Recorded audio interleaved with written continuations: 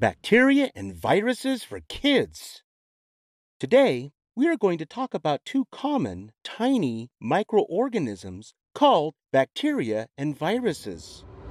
Did you know that yogurt has bacteria in it? For real.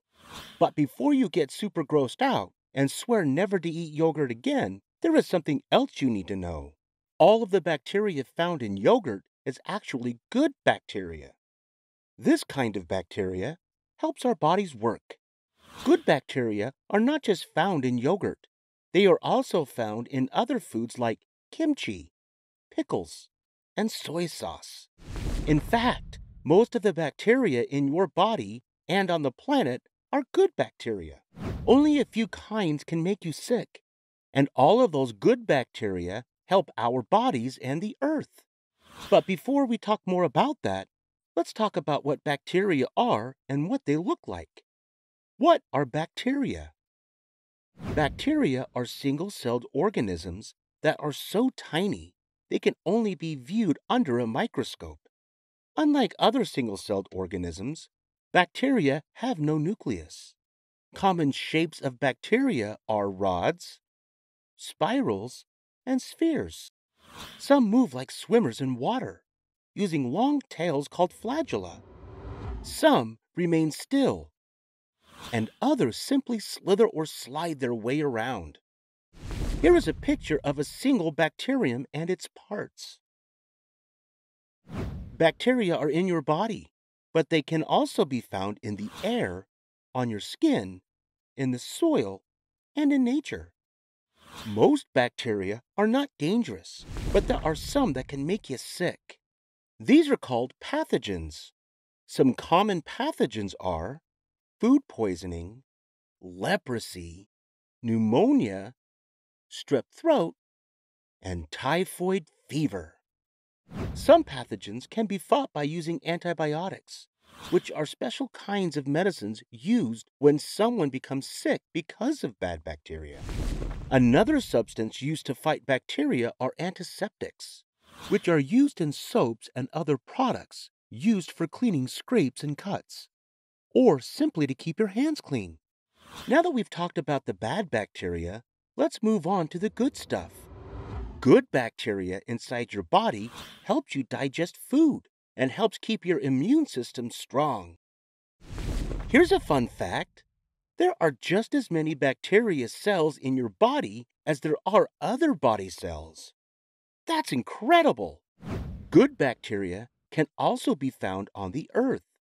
Decomposers live in the soil and break down dead plant and animal material. Another type called rhizobium helps fertilize soil. About 40 million bacteria can be found in a single gram of soil. Wild, right? And bacteria also produce about half of the oxygen in the atmosphere. Now that we know more about bacteria, let's move on to viruses. What are viruses?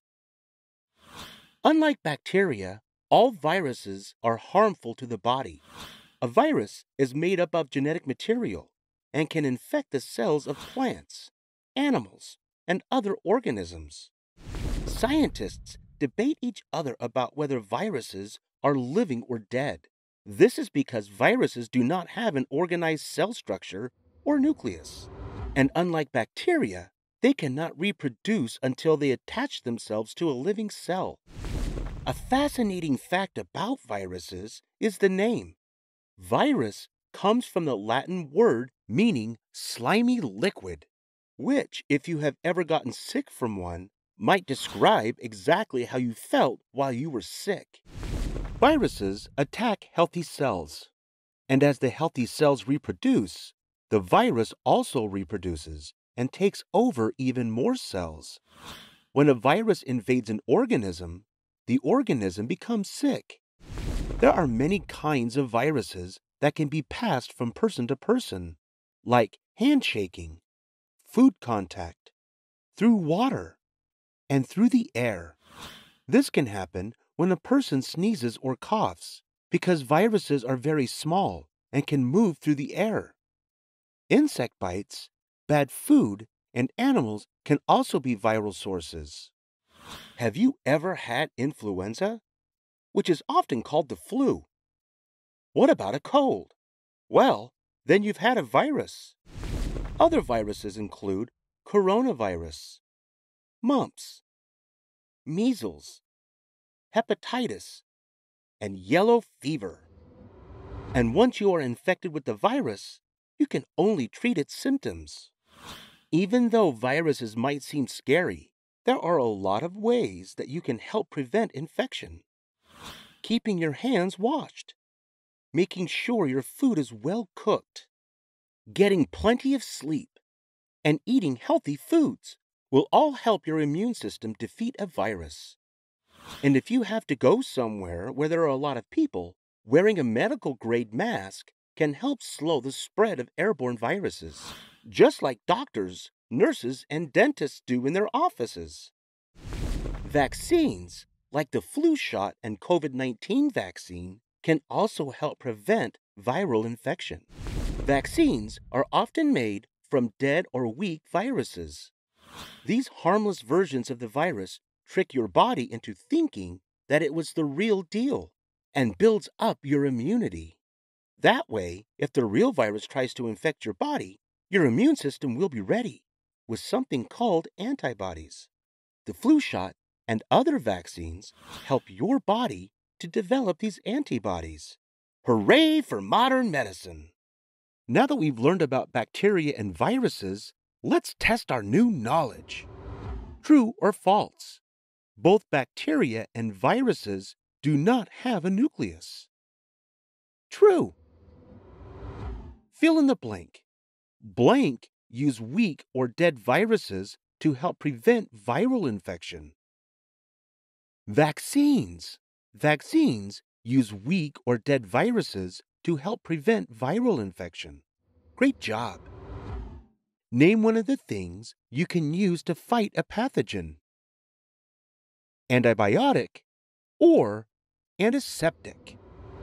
True or false? All bacteria are bad. False. In fact, most bacteria are helpful.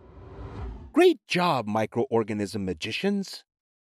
Bacteria and viruses are two tiny organisms that are all around us. Sometimes called germs, they can both cause sickness. While not all bacteria are harmful, all viruses can be. So make sure you do your part and prevent the spread of these microorganisms by strengthening your immune system. The next time you wash your hands, wear a mask, and get enough sleep, you are helping keep your body and other people in your community healthy and safe. Hope you had fun learning with us. Visit us at learnbright.org for thousands of free resources and turnkey solutions for teachers and homeschoolers.